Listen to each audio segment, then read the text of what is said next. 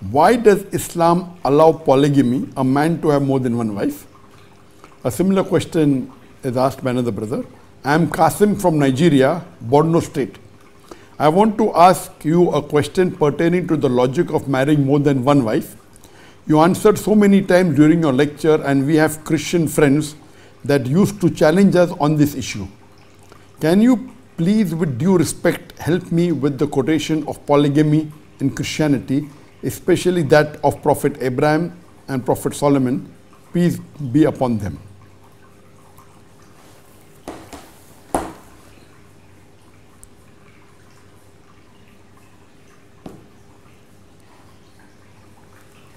The question posed by Brother Zakir is a very common question, that why does Islam allow polygamy, a man to have more than one wife?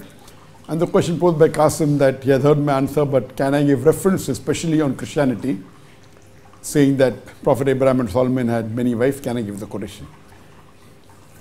As far as polygamy is concerned, polygamy means a person having more than one spouse. There are two types of polygamy. If a man has more than one wife, it's called as polygyny, and if a woman has more than one husband, it's called as polyandry. So polyandry, a woman having more than one husband, is prohibited in Islam. As far as polygyny is concerned, a man having more than one wife, limited polygyny is permitted in Islam. As far as Islam is concerned, Quran is the only religious book on the face of the earth which says marry only one wife. There is no other religious scripture on the face of the earth, whether it be the Hindu scripture, the Jewish scripture, or the Christian scripture, whether it be the Mahabharata, or the Ramayana, or the Vedas, or Bhagavad Gita, or the Talmud, or the Bible, where it says marry only one wife. In fact, if you read the Hindu scriptures, if you read Ramayana, the father of Shri Ram, King Dashrath, he had more than one wife. If you read Mahabharata, Shri Krishna, who is the god of the Hindus, it is mentioned he had 16,108 wives. So if Krishna, Lord Krishna of the Hindus, can have 16,108 wives, so why can't Muslims have maximum 4? Similarly, in the Christian faith, in the Christian church, in Christianity, you are allowed to marry as many wives as you want. It's recently that the Christian church has prohibited and said the Christian can only marry one wife. In the Jewish community, it was permitted. If you read the scriptures, if you read the Bible or the Talmud, Abraham had 3 wives. Regarding the references, if you read Genesis, chapter number 11, verse number 29, it says that Sarah was the wife of Abraham, peace be upon him. It is mentioned in the book of Genesis, chapter number 16, verse number 3, that Sarah, the wife of Abraham, hired an Egyptian maid by the name of Hajar or Hagar, and later on she gave her in marriage as a wife to Abraham, peace be upon him. Further it's mentioned in the book of Genesis, chapter number 25, verse number 1, that Keturah was the wife of Abraham. So based on these 3 different verses of the Bible, we come to know that Abraham, peace be upon him, who was a prophet of God, according to the Bible, had 3 wives. If you read the first epistle of King, chapter number 11, verse number 3, it says that Solomon had 700 wives. So according to the Bible, the prophets of God had more than one wife. Some had 3, some had more. Solomon had 700 wives. So according to Christianity and Judaism, they were permitted to marry as many wives as they want. There was no upper limit. As I mentioned, later on the church said that Christians should have only one wife. And as far as the Jews are concerned, the Jews married more than one wife. It was only when Rabbi Gershom ben Yehuda, who lived from 960 to 1030, he passed an edict that Jews should marry only one wife. And in the Sephardic communities, the Jewish Sephardic communities who lived amongst the Muslims, they married more than one wife till as late as 1950, until the chief rabbi of Israel put a ban on it. That means according to Christianity and Judaism, you can marry as many as you want. Recently, there was a ban put that you should only marry one. Similarly, if you read in the statistics published in India on the status of women in Islam, page number 65, 66 and 67, it says that the Hindus in India from 1951 to 1961, 5.06% involved in polygamous marriages. And Muslims, only 4.31% were involved in polygamous marriages. That means in India, the Hindus had 0.75%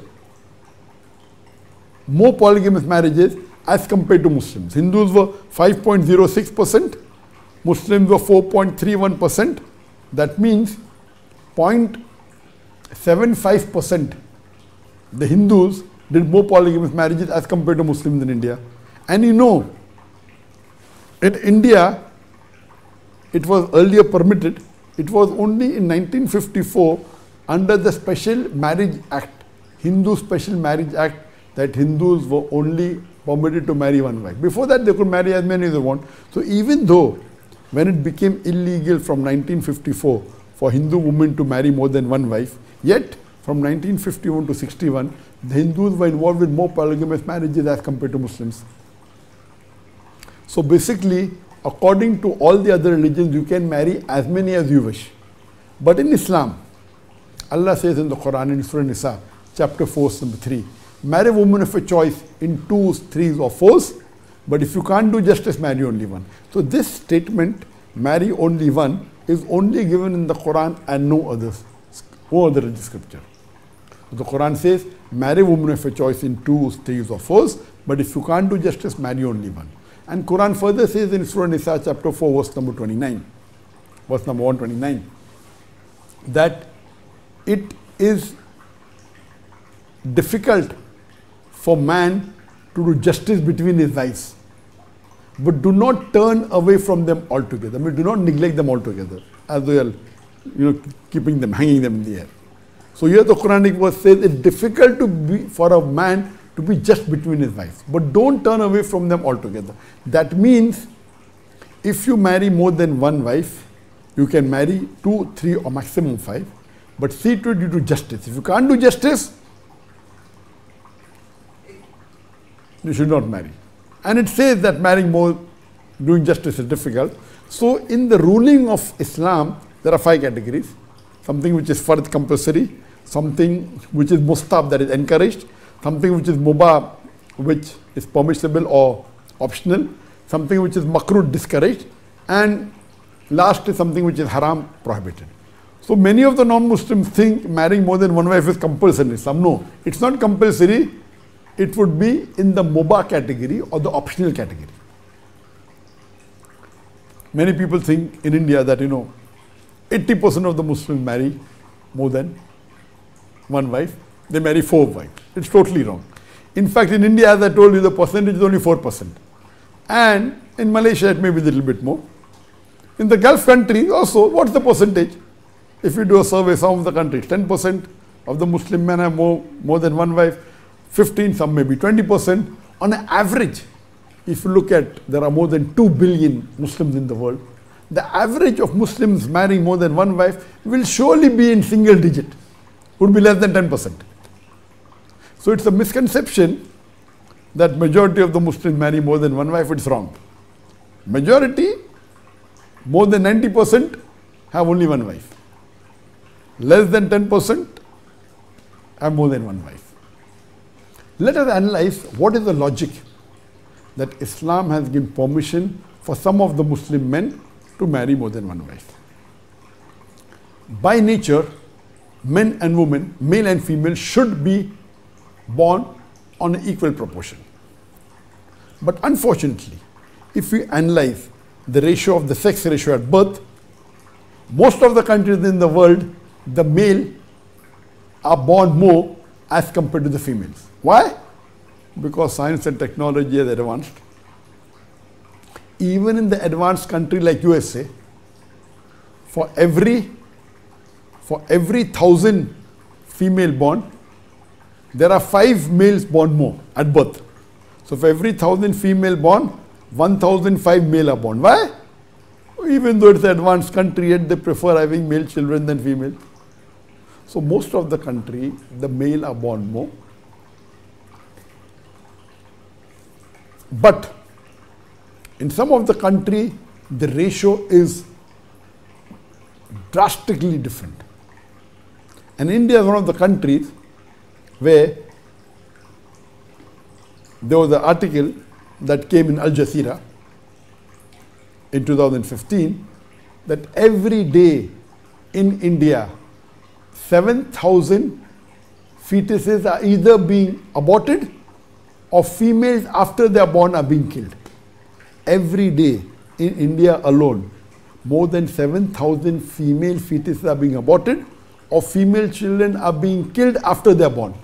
If you multiply this figure by 365, the number of days, more than 2.5 million females every year in India are either aborted before they are born or immediately after they are born they are being killed. And India has the second largest population in the world, and very shortly it will even overtake China. According to the World Fact Book, the Worldometer, India today has 1.399 billion people living. Some statistics say it has even crossed China. China today has about 1.42 billion people living. Within very shortly, within a few months, India will overtake. Some statistics have said India has already overtaken China. China again, at birth, there are more females, there are less females as compared to male. So India and China put together, they constitute 35% of the world population. India is close to 1.4 billion, China has 1.4 billion. So 2.8 billion out of 8 billion is 35% of the world population. And if in these two countries, if female feticide and female infanticide is stopped, the world population of females will be much more as compared to males. Today in spite in USA, males being born more, today medical science tells us that the female child can fight the germs and diseases better than the male child. So in the pediatric age itself, there are more male children dying as compared to female children.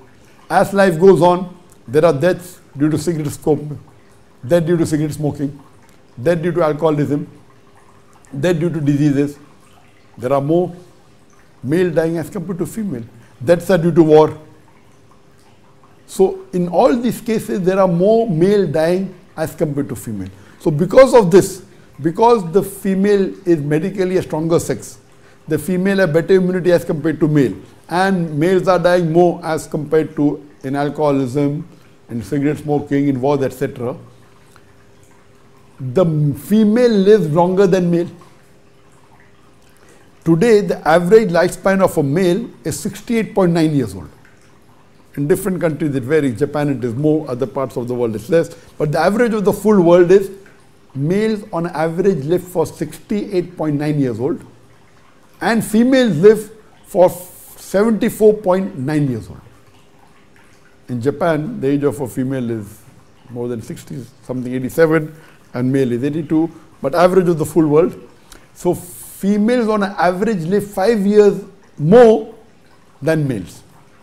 Percentage wise, the females live 7% more than the males.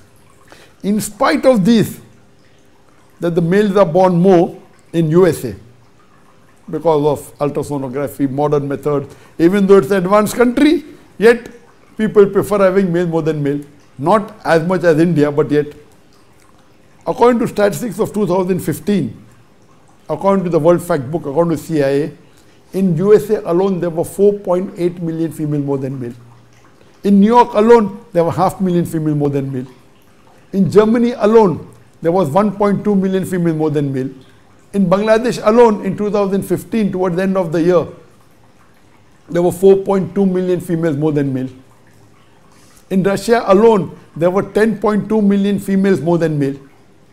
In European Union, of all the 28 countries put together, in 2015, there were 10 million females more than male in these 28 European countries. And God knows how many millions are more than males all over the world. But because some countries, female infanticide and family planning is there, and two most populated countries, India and Pakistan, India and China, in these two countries alone, at the birth rate, at the time of birth, the females are very few as compared to male. Maybe 8% less, 10% less, or much more. But by the time that the end, before, the latest statistic says in 2023, when Indian population is 1.399 million, 6% females, 6% males are more than female. At birth, they may be 8, 10 or 12% female less. But since female outgrow the male, the average 6% males are more than females. That means there may be 84 million approximately females less than the males in India, and a similar number or a bigger number maybe in China. So in these two countries, so now if we see, the average percentage of male and female is approximately the same.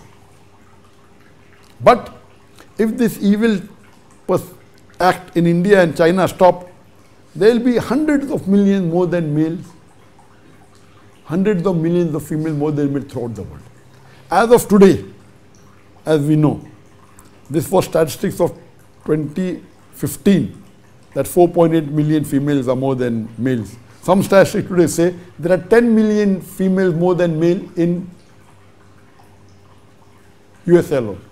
So if suppose my sister or your sister happens to be living in USA, and she happens to be one of the 4.8 million females in 2015, or maybe one of the 10 million females in USA today who has not found a life partner.